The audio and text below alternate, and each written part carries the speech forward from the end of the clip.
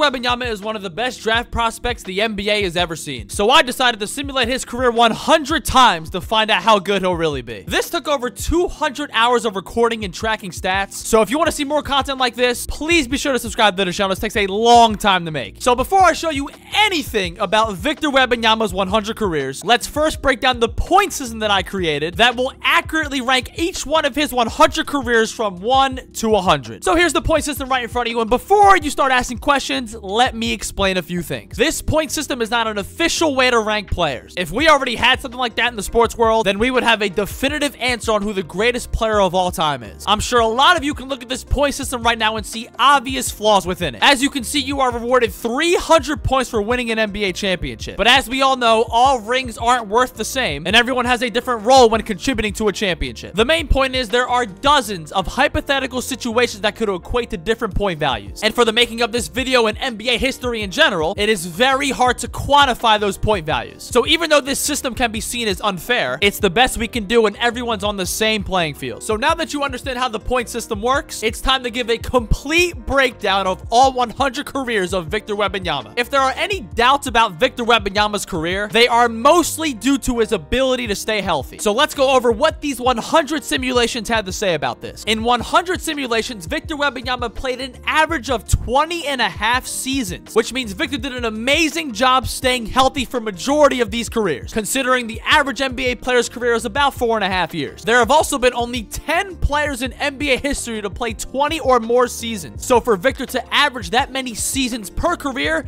that puts him in very elite company. The most seasons Victor played in one career was 24, which we all know no player in NBA history has ever done this. But even though Victor was able to play for a lot of seasons per career, this doesn't exactly answer how many games he missed per career. The least amount of games he played in one career was about 1,300, which rounds out to about 16 seasons. Now, if we take the total amount of games he potentially could have played in all 100 careers, and we subtract it by the amount of games he actually played, that gives us 14,701 games missed. This means Victor missed about 147 games per career, which comes out to about 1.8 seasons missed. To dig a little deeper into the stat, Victor missed on average 8.7% of his career. And to help you gauge that stat, here's a list of NBA legends, some NBA players today, and some injury-prone players. And from looking at his percentage compared to the others, he's obviously not injury-prone, so that's good enough for us. Let's reveal the first 10 of Victor Wembanyama's careers. So Victor Wembanyama's worst career comes in at 1,288 points, which is right in between DeMarcus Cousins and Marc Gasol. So based off this career alone, it's looking really good for Victor Wembanyama, because we still have 99 more careers to go. Now, after revealing the other 9 careers, they all average out to around 2,500 points, which has him falling right around Reggie Miller range. And the best out of the first 10 careers is about 3,600 points. And again, these are the worst 10 careers of the 100. So I'd say Victor's off to a pretty good start. Victor Wembanyama was selected #1 overall by the San Antonio Spurs in the 2023 NBA draft. But that doesn't mean he was a Spur for life. In all 100 careers, Victor averaged about 7.5 years with the Spurs per career. We just saw that his worst case scenario is DeMarcus Cousins or Marc Gasol, and Victor's average is right under the usual NBA star who signed the first 4 years as a rookie and then stays another 4 years after getting a new contract. Because as you know, after those first 4 years, those young players become restricted free agents. But only 42 times out of the 100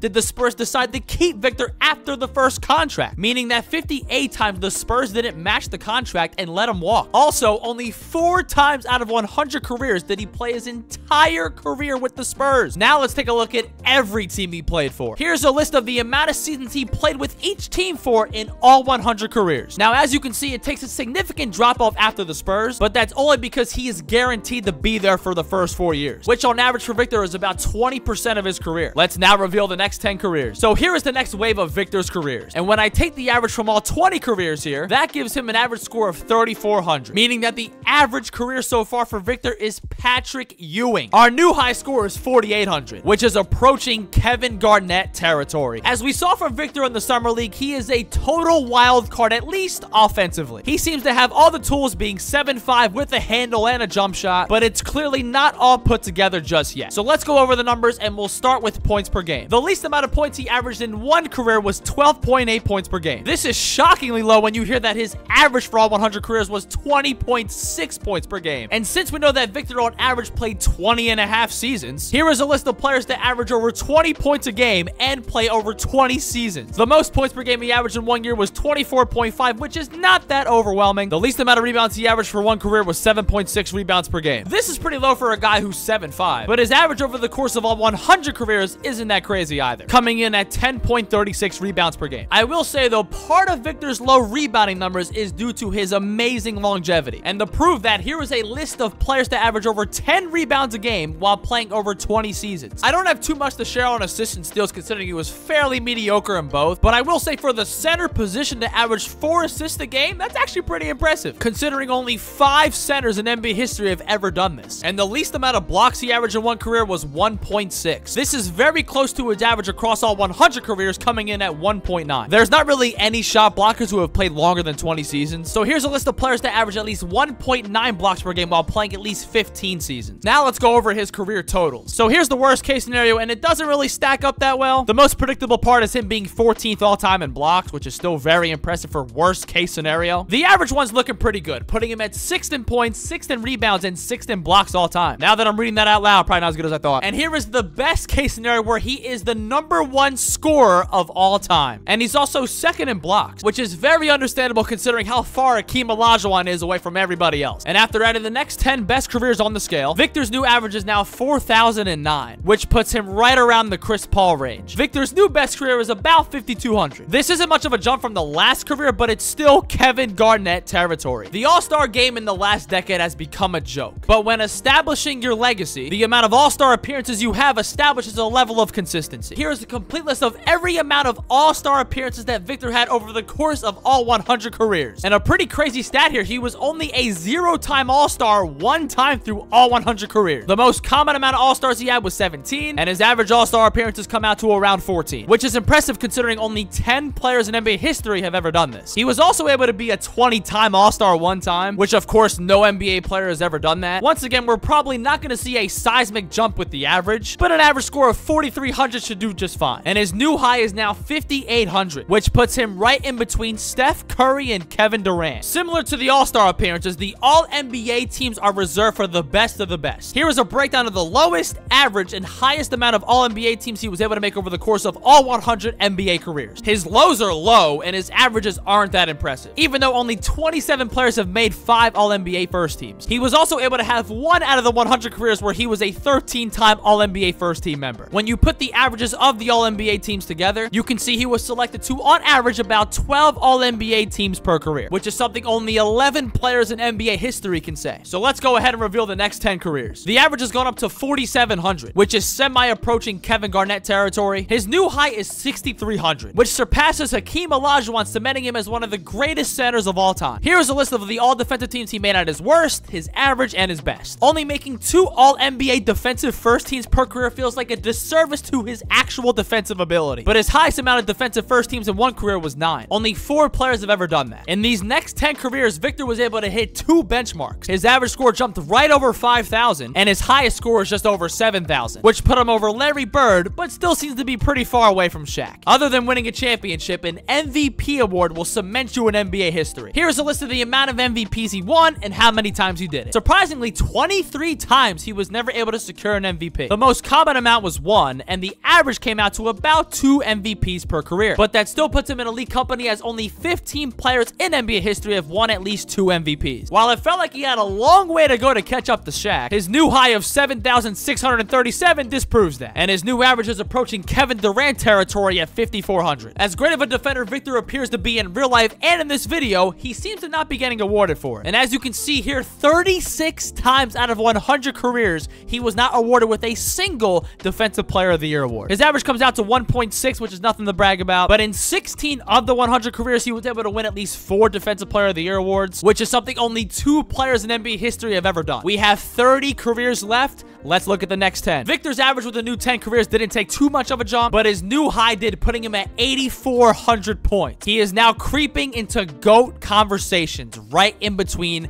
Magic Johnson and Kobe Bryant. Here is where stars become superstars, where legacies are defined. So how much did Victor contribute to winning basketball? Let's find out. Here is a list of every second round appearance from Victor Wembanyama. And to be clear, to actually get an appearance, you have to play at least 1 second of NBA basketball during that series. On average, Victor made about 10 second round appearances per career. Although only 30 players in NBA history have ever done this, it's not that impressive considering some of the players you see on this list. He also never won a single career where he didn't make the second round. In fact, worst case scenario, he made 4 second round appearances. As for conference finals appearances, he yet again didn't go a single career without a conference finals appearance, and he averaged about 6 conference finals appearances per career. Again, it's not a crazy amount considering role players and dynasties, but he somehow did manage to make 13 conference finals appearances in just 2 careers, and that's something only 4 players in NBA history can say they've done. So only 5 times out of all 100 careers did Victor Wembanyama not make a single finals appearance. His average comes out to 4 finals appearances, which isn't bad at all. There's not a fun stat on that, but there's only been 13 players to make at least 10 finals. And here is the most important part of it all: winning championships. In only 13 out of the 100 careers, he was not able to win an NBA championship. The most common amount of championships he won was 2, which actually turned out to be his average. Also, just for fun, I decided to go back into the footage and find every single championship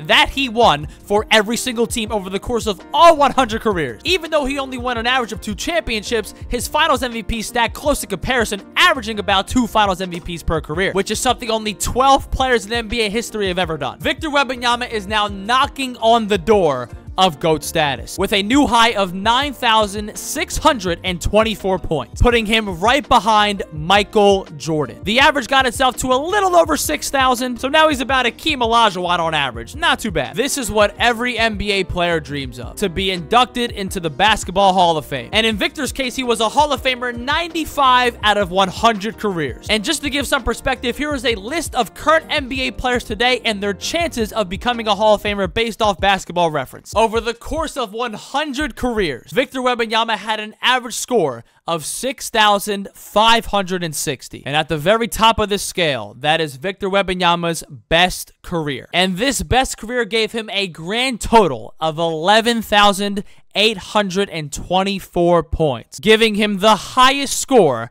of any NBA player. So there you have it. All 100 of Victor Wembanyama's careers explained and broken down. But if you enjoyed this video, please be sure to subscribe, like, all that fun stuff. And until next time, one finger, one pinky, one thumb, one love. Peace out.